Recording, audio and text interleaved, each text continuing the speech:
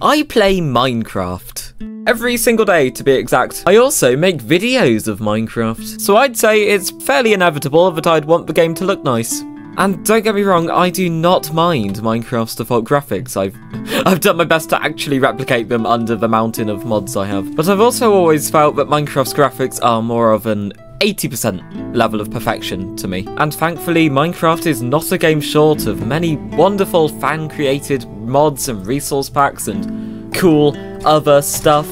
So therefore, in today's video, I'm going to be sharing some of my favourite aesthetic graphics enhancing resource packs and mods that just throw in a little extra touch to Minecraft's appearance. So if you please, you can make your game look like this, and ooh, this.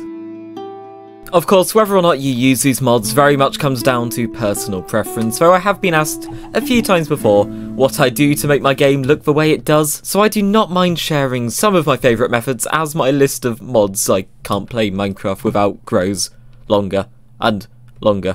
First up, we have the Simply No Shading mod created by Starts Mercury, and it adds simply no shading, and that's not a bad thing. Without the mod, Minecraft looks like this, which you definitely know. While it doesn't look bad, there is that darker element to a lot of things. It's not very saturated, it's a bit gloomy sometimes. Personally, especially as a content creator who wants their videos to look good, I tend to enjoy a much more vibrant and cartoony look to Minecraft than there already is. So if we turn on Simply No Shading, bam.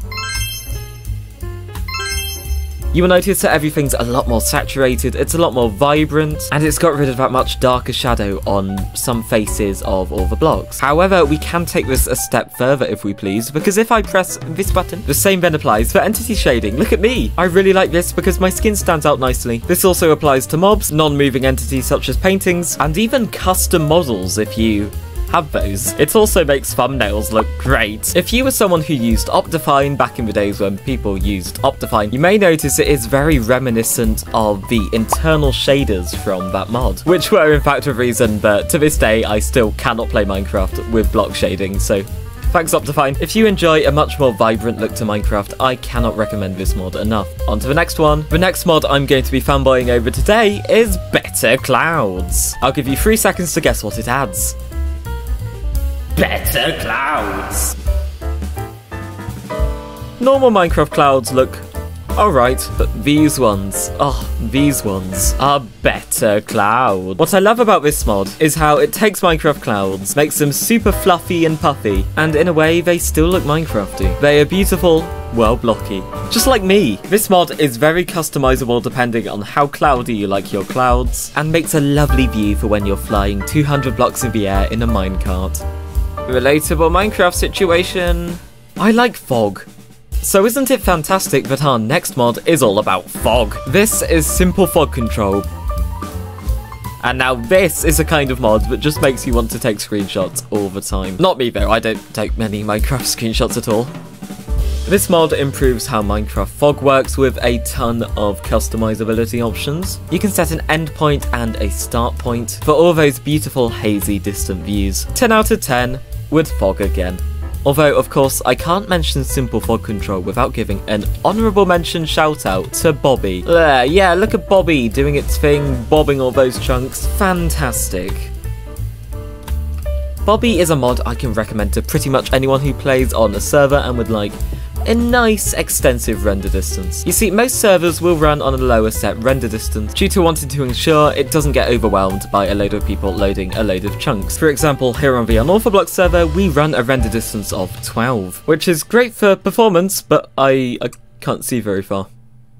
I think there's like a house there or something. And while usually you wouldn't be able to up your render distance past that of what the server has set, the Bobby mod by Johnny0702 caches the chunks from servers you've played on to your client, therefore allowing your game to render a lot more chunks of whatever server you are playing on. Oh, look at all these chunks go! Yay! Allowing you to see quite far, due to Bobby also allowing you to override Minecraft's default maximum client render distance of 32, by quite a bit. Though play at your own risk if you do so in regards to your computer strength.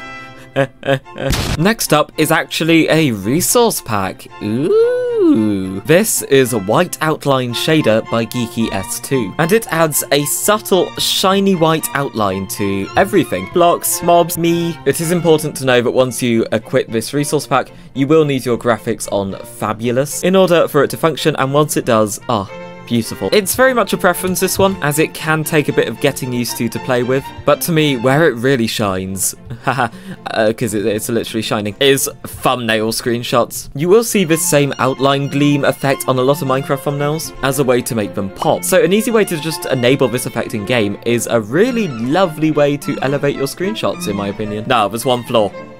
Where have my clouds gone? When I first started using this in 1.20.1, it worked fine with my clouds, but now here in lovely old 1.21, turning on the Fabulous setting for the outlines just turns off my better clouds. So fortunately, nowadays I have to have one or the other. So I just save it when the outline's on.